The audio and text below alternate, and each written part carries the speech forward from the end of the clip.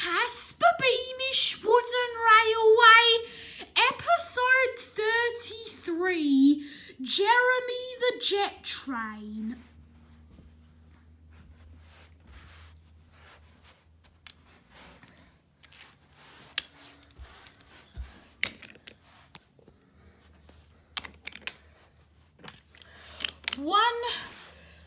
One morning, Thomas was bringing some passengers to the Sodor Airport.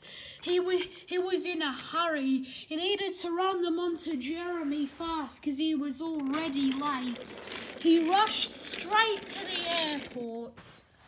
"Hey, Thomas," said Jeremy. "Hi, Jeremy," said Thomas. "I can't stop.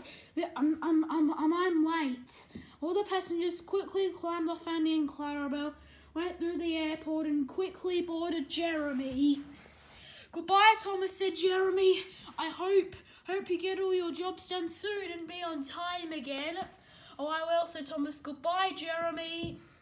"Yep, see you in a bit, Thomas." And Jeremy raced down the runway and took off, and he was soon in the air.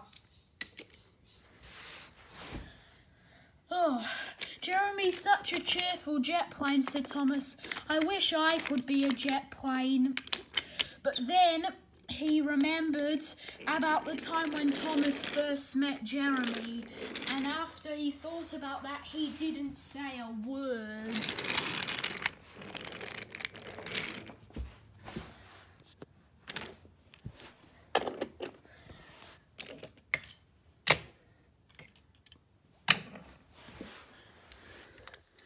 "Whoa," said Jeremy. "I've never been this high above the island before.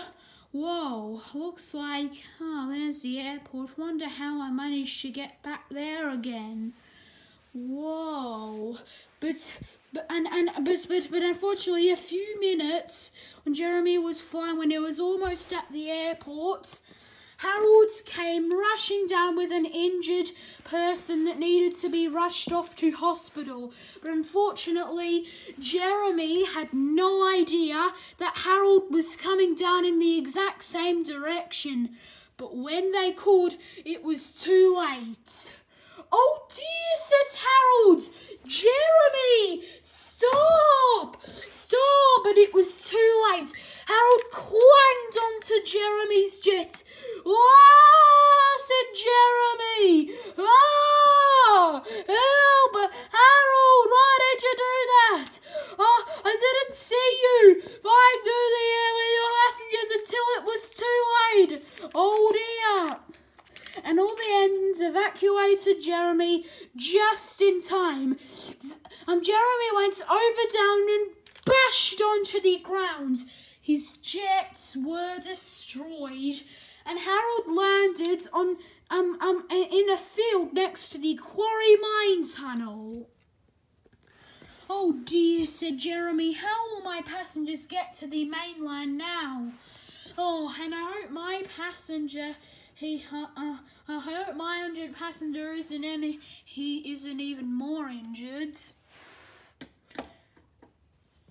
But unfortunately, when Jeremy was at the works, the engineer said it does not look good. He said to Jeremy, "Unfortunately, we can't find any spare jets that fit you, so we'll have to use some old boiler tube pipes from a steam engine." "Oh dear," said Jeremy. "Now my nickname won't be Jeremy the Jet Plane anymore. It'll be Jeremy the Jet Train." And he was right. Jeremy wasn't going as fast as he usually did, and he couldn't fly as high, and he didn't see his amazing view, and he found it really hard to land at his runway. And when he did land, he'd always slip and slide, and sometimes he'd bang into the airport.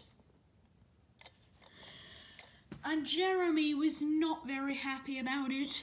"Oh," said Jeremy, "I'd much rather be Jeremy the Jet Plane, not Jeremy the Jet Train." A few days later, the Fat Controller drove up in Winston. Jeremy, he said, I have some good news for you. What is it? Asked Jeremy. Well, we have found some jets that fit you perfectly. Oh, really? Said Jeremy. That's splendid. Send me away to the works, please, sir. I will, said the Fat Controller, and he drove away in Winston.